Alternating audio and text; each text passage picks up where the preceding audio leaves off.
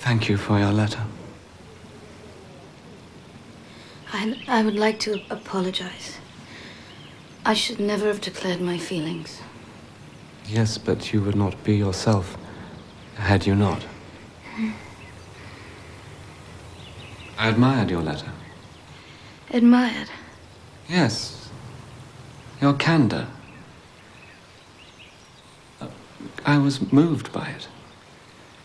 However, I would not wish you to feel compromised by its being in my possession.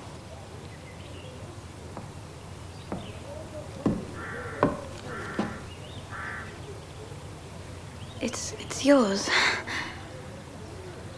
Please. It's yours.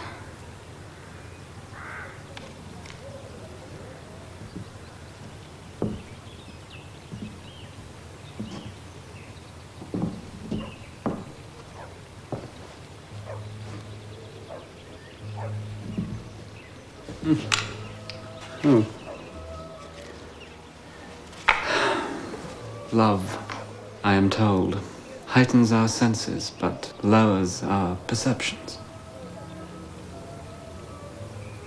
I'm not someone who is made for love or marriage. You do not return my feelings. I cannot. Can't you see where this leads? A declaration, a kiss, a wedding, family, obligation, boredom, adultery. Is that really the future that you had in mind for yourself? No. No. I believe in the possibility of... Of what? Of... I'm sorry if I've upset you, but please believe me, I say this for your own good. You are young and impressionable. Anyone, any stranger could have stumbled into your life and aroused your romantic imagination. I'm sorry if I've led you to believe something else. Do you feel nothing?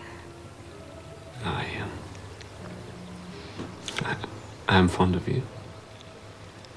I think that you are. I think that you are charming, and I'm distressed that you are in pain. But the pain you feel today will, I suspect, leave you quite soon. I think it will evaporate, and then you'll be surprised that you ever felt for me. And in time, you'll meet someone more deserving of your love. Is that the future you predict for me? Yes.